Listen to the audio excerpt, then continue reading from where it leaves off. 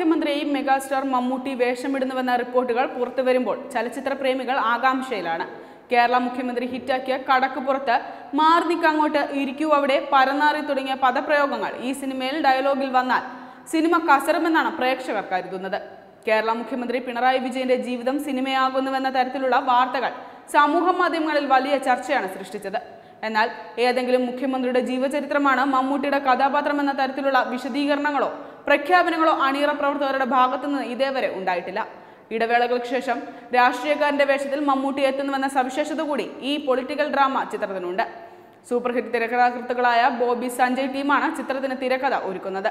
ചിറകൊടിഞ്ഞ കിനാക്കൾ എന്ന സിനിമയിലൂടെ ശ്രദ്ധേയനായ സന്തോഷ് വിശ്വനാഥാണ് സംവിധാനം.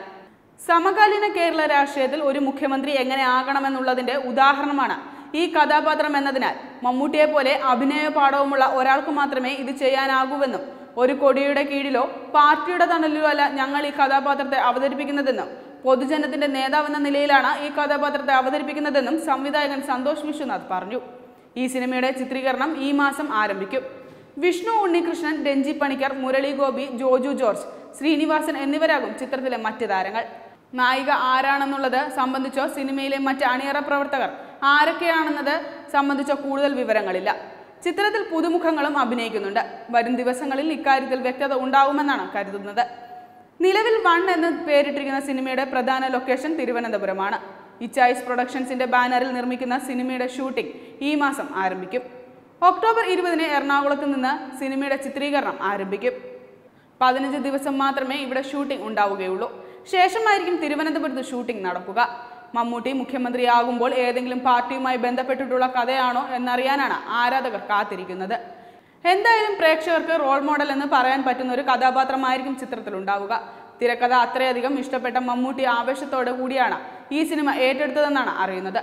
ആദ്യമായിട്ടാണ് മമ്മൂട്ടിയും ബോബി സഞ്ജയ് കൂട്ടുകെട്ടും ഒന്നിക്കുന്നതെന്ന പ്രത്യേകതയുമുണ്ട്. അന്തരിച്ച ആന്ധ്ര മുഖ്യമന്ത്രി YS രാജശേഖര റെഡ്ഡിയുടെ കഥ പറഞ്ഞ തെലുങ്ക് ചിത്രം യാത്രയിൽ മമ്മൂട്ടി മുഖ്യമന്ത്രിയായി അഭിനയിച്ചിരുന്നു. ഇപ്പോഴിതാ മമ്മൂട്ടി രണ്ടാമതും മുഖ്യമന്ത്രിയുടെ വേഷത്തിൽ അഭിനയിക്കുന്നുവെന്ന പ്രത്യേകത കൂടി ഇതിനുണ്ട്. YS രാജശേഖര റെഡ്ഡിയുടെ കഥ പറഞ്ഞ തെലുങ്ക് ചിത്രം യാത്ര വൻ വിജയമായിരുന്നു.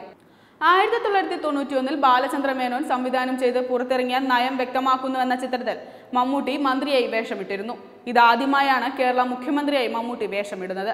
1995-ൽ പുറത്തിറങ്ങിയ മക്കൾ ആച്ചി എന്ന തമിഴ് ചിത്രത്തിൽ മമ്മൂട്ടി മുഖ്യമന്ത്രിയുടെ വേഷം കൈകാര്യം ചെയ്തിട്ടുണ്ട്.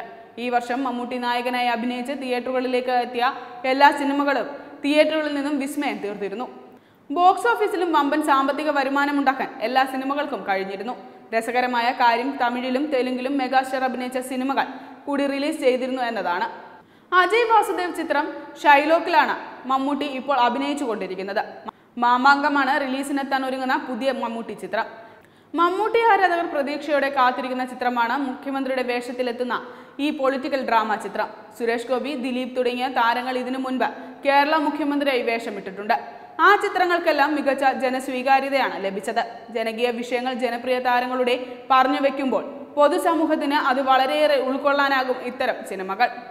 ആ ചിത്രങ്ങൾക്കെല്ലാം മികച്ച ജനസ്വീകാര്യതയാണ് ലഭിച്ചത്. ജനകീയ വിഷയങ്ങൾ ജനപ്രിയ താരങ്ങളുടെ പറഞ്ഞു വെക്കുമ്പോൾ പൊതുസമൂഹത്തിൽ അത് വളരെയേറെ ഉൾക്കൊള്ളാനാകും ഇത്തരം സിനിമകൾ. Web desk Tatwamayi news.